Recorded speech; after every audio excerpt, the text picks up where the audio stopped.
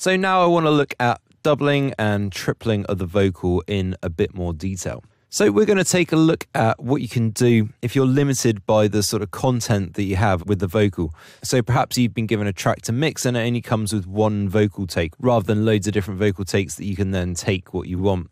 Or perhaps you had a singer into the studio and you've only managed to get like 1 or 2 different vocal takes of the chorus that were usable.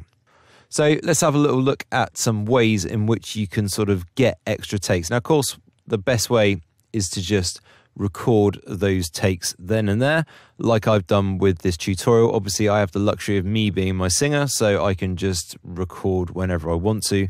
But if you don't have that and you've got a limited amount of takes, you can go back to the recording of your chorus vocal, the comped track that we left behind a little while ago.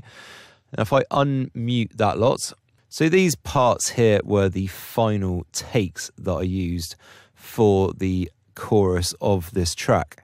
Now, if I look at that, obviously I've got this take down here, which didn't even get used, so I can use that full take for doubling, no problem at all.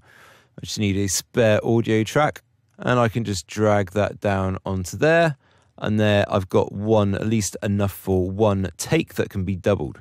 And then what I've got left out of the rest of it, I can then use for the next comped track. So if I just go through and select the different audio slices to what I previously selected, then I've got another completely different vocal take which I can then use. So if these takes, of course, then I'd just follow the steps that I've already shown. We'd go through and do all the pitch correction and then the timing correction, and then we'd end up with, of course, 2 takes which are much like my already done doubled left and right. So I'll just mute that for a second. But what happens if you could only get one extra doubled take out of it? Let's just pretend that we don't have that one there, and that we've only got this one vocal take. So I'm just going to show you a couple of tips to sort of maximize on this. But before I do, you just want to know that, of course, the ideal is getting extra recordings to use as double takes. If you're using a double take, like a single double take, and making duplicates of it like I'm about to show you, it gets sort of more artificial as you go down the chain. So I'll even show you how to make a double out of just the chorus alone with no double takes whatsoever. But again, the more you sort of go down the chain, or the less material you have for use, the sort of more artificial it's always going to sound. Although you can still get kind of better results than literally if you don't use any kind of doubling whatsoever. So I'm going to show you these techniques. So first of all, let's just show you on this one. So we've got our double take there. I'm going to render that to one track.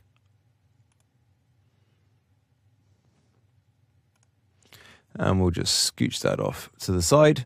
And just for now, we'll forget about our vocal harmonies as well. So we're just going to concentrate on our main lead vocal and the double left that we've got there. So I just reset the pan on that for the moment. And if I just play that,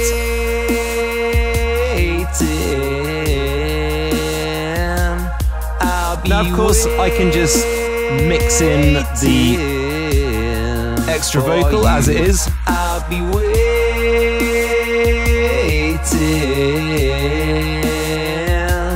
I'll be waiting, which will of course have the effect of sort of fattening up the vocal anyway. And again, like with the parallel processing I showed, I could EQ, like say, most of the high end out of that doubled vocal and sort of use the low end of that extra vocal take to beef up the main vocal. But of course that can be done on the main vocal with parallel processing. So what I want to achieve by having this extra double take is really what I actually achieved with the 2 double takes. So I'm going to show you a little trick here that you can do just to create the sort of stereo effect that I had with those extra double takes. So I'm just going to copy that vocal down onto another track. And again, I'm going to pan one hard left and the other hard right. So what I want to do here is just move this vocal take just slightly forwards of that one, not by that much, only needs to be a very, very small amount.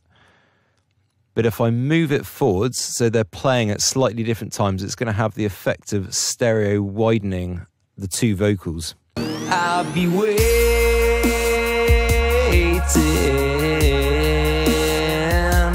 I'll be waiting, So that's one way you can get a sort of tripled effect, if you like, just from having one doubled vocal take.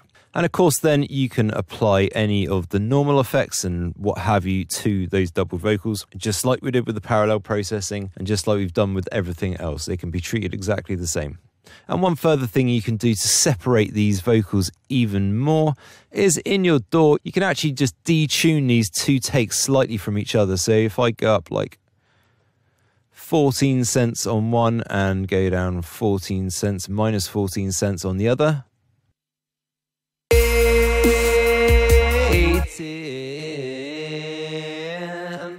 I'll be waiting for you. Or I could go even more extreme.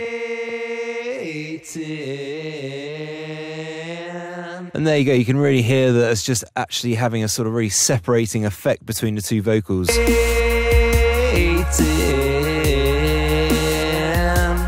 I'll be waiting. It's just another way of thickening up the vocal.